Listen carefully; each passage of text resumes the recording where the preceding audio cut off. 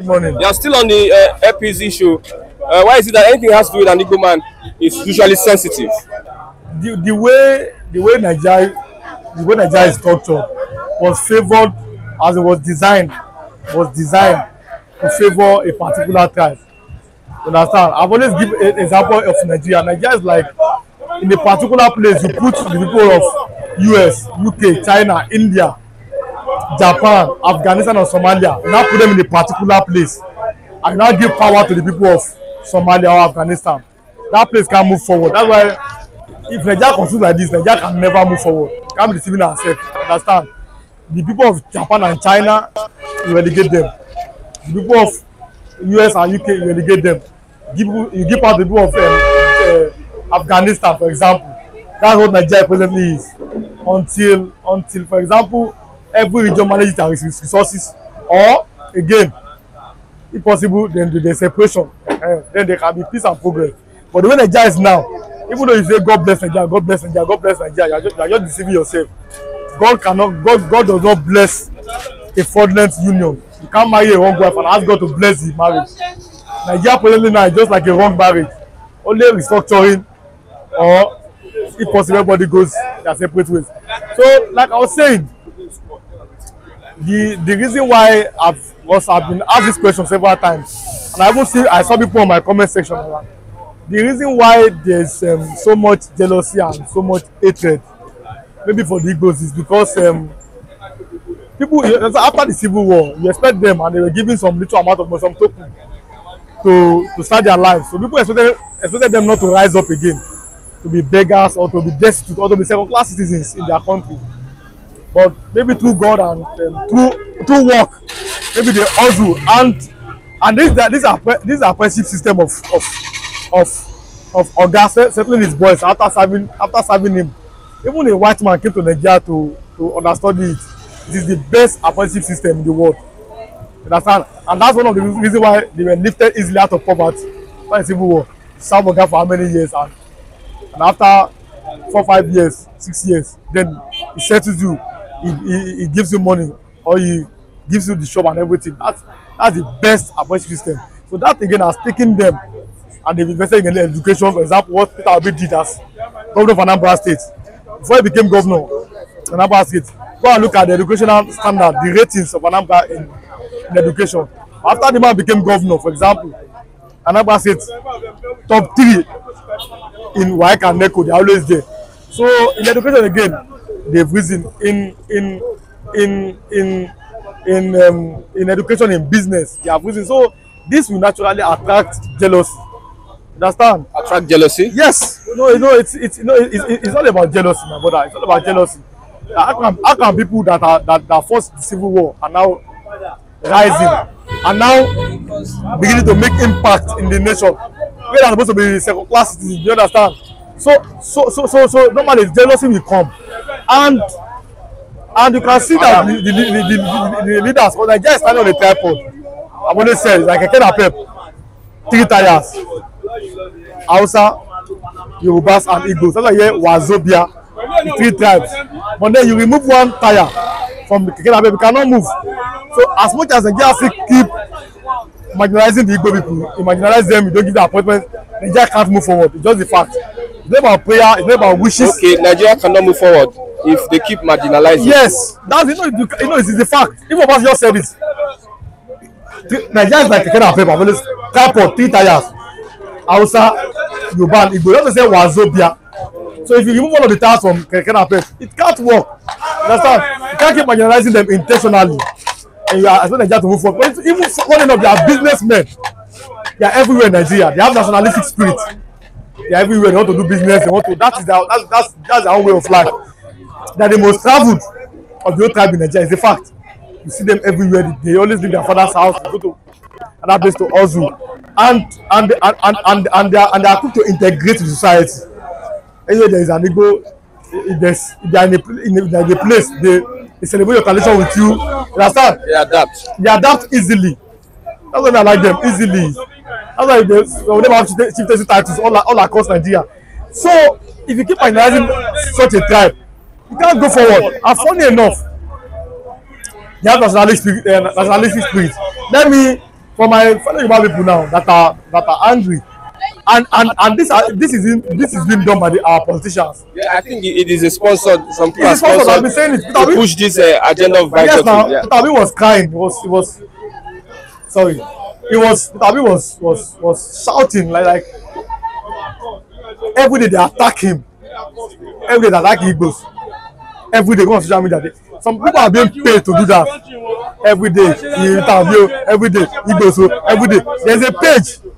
This page on Twitter, it was meant to celebrate Lagos State achievements. You understand? Go to that page, you are going to see this person. Every attack is on Igbos. Igbos are thieves. Igbos are this. Lagospedia. Lagospedia. It was meant. That page was meant to showcase the achievement of Lagos. But every day they attack Igbos. Igbos are thieves. Igbos are criminals. Igbos are ritualists. But let me tell you, because you see, even crime does not respect type of religion. You can't judge a people's attributes. For example, you can't judge a whole tribe with one person or few people's actions. Let me give an example. The UK, they caught 4 thieves, as in Vodafone. They are Vodafone in UK. They caught 4 thieves. I will if I have time, I will read their names. They are Yoruba people. Does that mean that all Yoruba people are thieves? You understand? So this is the problem. The bigotry is being sponsored by some elements, by some group of people. Now, go and look at Yoruba companies and look at the people that are head of the company, even the Yoruba churches. Yoruba churches, go and look at the top pastors there. They are most likely to be Yorubas. Go and look at Yoruba companies, different names that you know. Top ones, they're likely to be headed by Yorubas. But now let me shock you and give you the names of the top people in airpeace. The chief operating officer of airpeace, his name is Toyin Olajide in Obama. Product and engineering, Adebayo Ayeola, aircraft technician in Obama. Human resources manager of airpeace, that everybody is shouting that they are insulting the man. Bumi Akano, marketing executive, Ailehu Adekunle. You understand? In operation, there's Mayana Ojinaka. I mentioned 4 Yoruba names. These are the top people. In finance of airpeace, finance, Tolumilade Shogbeso is a purser, airpeace. Legal executive, Nwaka Okokiri, flight attendant, Mabel Uzogwe, and sales, head of sales, Tracy Osakwe. Now I've mentioned 9 people. Out of the 9, 5 top positions in airpeace, and these people that are doing propaganda against their Yoruba people. So where is this bigotry and tribalism coming from? That such a man has a nationalistic spirit, that he put people that are not from his tribe. You understand? He put from his tribe at the end of positions. You understand? So these are the problems. These people have been sponsored. They are being paid per month. You understand? They have been sponsored every day to propagate falsehood, propagate propaganda against Igbo tribe. And Peter Obi, you understand? These people. Now, I've always been saying it to my fellow Yoruba people. Have you ever seen anywhere in history that has been documented that Yorubas and Igbos ever fought a war? Or even in any state in the southwest, any state even in the southeast, at a time came that Yoruba and Igbos, they were fighting. It has never happened before. Anytime there is fighting in Nigeria, either it's from the north or just Yoruba or not just the Igbo people, they don't fight themselves. So where is this falsehood coming from? That everything is Igbo. What is the problem with them? They're not tribalistic. They have national spirit in them. Look at what they. Let me give an example. Ike Kuremadu, when he was the former deputy Senate president, the man was, when he went to Germany, they did one Yam festival. The man was beaten or he was molested because they thought that they're not doing well. He's on their own tribe. Ike Kuremadu did something wrong now, according to the UK justice system, the man is in prison. I've never seen one Igbo person come to defend him. They are castigating him. But if this man were to be a Yoruba man now, they will sponsor some people now to be saying he's a good man. Do you understand? The Igbo people, when they see wrong things, that's why I like my friend. When they see wrong things, he instantly say this is wrong. You understand? That's why I learned from my friend. My friend is an Igbo person. When they see something wrong, he said no. That is that. Even though if you are from their tribe, they will tell you something is wrong. So this is the problem. Enough of this propaganda. Enough of this anti-Igbo. Because see, no matter how you pray, no matter how you wish it, Nigeria cannot work like this. If you want to marginalize them, and you know that they have competent people, PDP now in Nigeria, that PDP was this tribalism so much like this. What about your people that are resourceful, that have brains, that can think about them, make sure that they are in the right positions of power? You understand? Now Nigeria works. They were not tribalism. Jonathan, everybody did the same. Then came APC. Look at how Nigeria is. Are you saying that since when Tinubu assumed power, the bigotry has increased? No, it's not even about Tinubu. It's about when the APC came to power. It was like a conspiracy against Jonathan now. The some Yoruba people, elites, and another people, they formed a party that I think that does not have any ideology. They just formed the party. I've always said it that a group of monkeys can hijack a car. That's okay, let them drive the car. You form propaganda. Jonathan is a thief. Jonathan is a criminal. Jonathan there's corruption. Everything. Dollar was 180. They made sure they did everything. They did the protest in Ojota just to frustrate the man. You saw pastors. You saw professors. They were against Jonathan. Now Jonathan has left power. Now you came to power. For 8 years, all they did was to blame the man. Look at the amount of dollar. Look at the suffering. Imagine that this suffering was under Goodluck Jonathan. The same professor now will be talking. The same pastors will be talking. Now pastors now their mouth is quiet. Professor now cannot say anything because they felt that Jonathan was an Igbo man. That is the thing now. I know what I'm talking about. Some influencers on Twitter, on social media, are making the Yoruba look as a bad tribe. No, we are not. See, there are many. Thank God, some of them. Yes, I know. You saw in Lagos after that we won the election. I give an example. Ali Mosho is the strongest hold of APC. They know. Ali Mosho is where they are, because you know Lagos is, for example, also the Solo. There are many goes there, for example. Ojo, there are many goes there. Alaba. But you see, Ali Mosho is where there's Agbado, Ikotu, Ejigbo. They are this one. They are Yorubas. Peter Obi won in that local government. Or many Yoruba voted for him. I have many names now. I talking about Mr. Macaroni. This comedy, this comments. It was all about Peter Obi now. AY, that comedian, that AY life, that man. It was Peter Obi.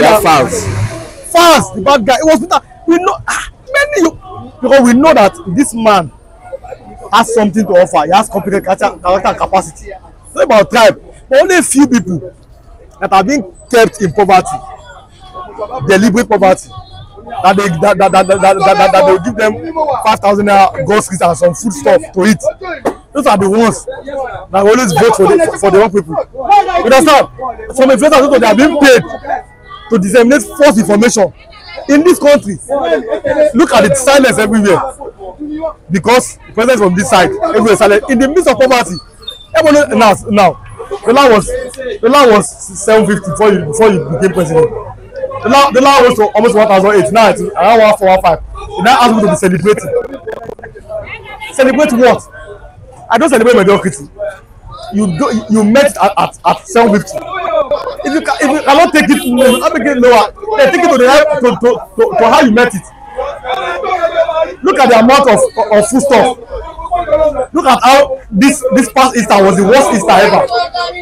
Look at how people were struggling. Family of 4 or 5, nothing to eat. But the leaders now they are keep quiet. The pastor that they now ask people to pray to God. But under Jonathan, you are criticizing Jonathan. You just ask people to pray to God like Jonathan. But now you kept quiet. So if imagine that Jonathan is the president of Nigeria or an Igbo man, what would have happened? There have been protests everywhere.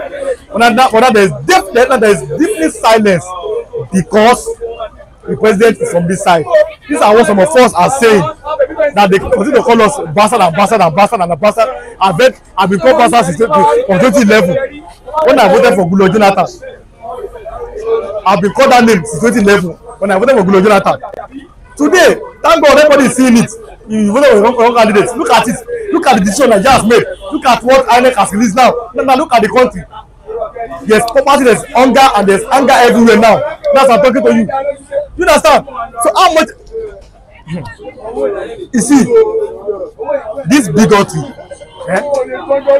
this tribalism. Let everybody that has ear, let him hear, like the Bible says. Is not from the average Yoruba people. An average Yoruba man has no business with the Igbo person. It is some few people that are being paid and sponsored to go and lie to those illiterates that the Igbos are the problem. Whereby they did not even become president of Nigeria since 1999, since democracy. You understand? So the Igbos are not the problem. Instead, they are even part of the solution. Because they are nationalistic, they are everywhere you go, you don't find them one day from there. You understand? So enough is enough. This bigotry is being sponsored by some people. Let everybody has an ear, let him hear. God bless all obedience. Thank you. Thank you very much.